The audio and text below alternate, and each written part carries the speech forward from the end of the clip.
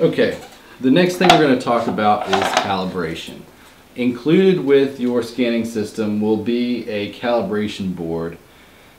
Depending upon the lenses that you purchased, the calibration board can be very small, like the one we're looking at here, which is a 5mm square calibration board, or it can be much larger, about yay by yay for the 25mm calibration board. So it can vary from almost 1.5 feet across all the way on down to even smaller than this board, to one that's just about 1 inch by inch square.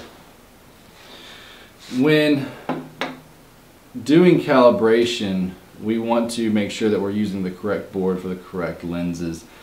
This will only come into account if you purchase multiple lenses. If not, your calibration board will be set up for the lenses that you're using. Calibration is very important for the HDI scanners. This is how we really drive our accuracy.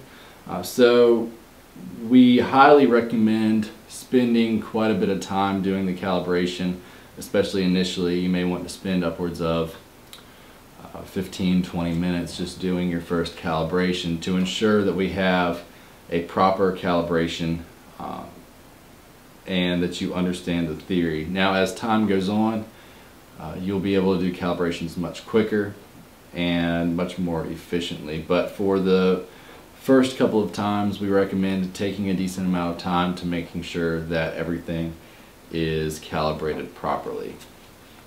So the calibration process can be simply put as taking images of this calibration board with the scanner.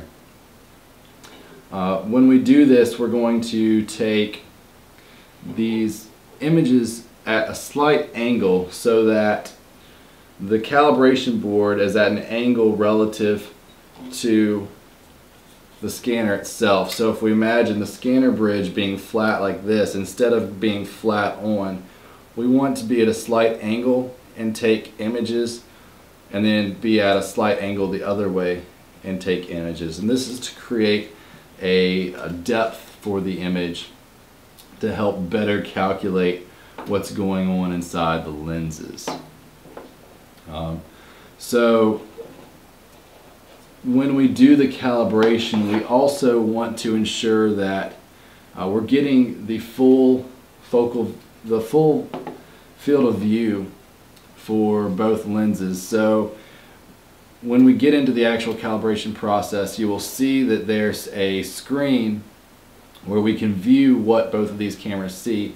And we want to make sure that we take this calibration board and take images all the way around the edge of that screen to ensure that all of the areas of this lens in each one of these cameras is being calibrated.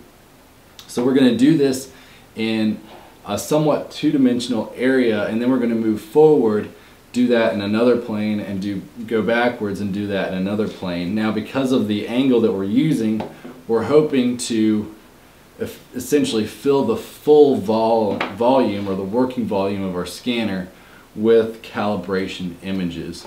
That way we can understand exactly what's going on with the scanner and its particular lenses, and we can have a fully calibrated working area.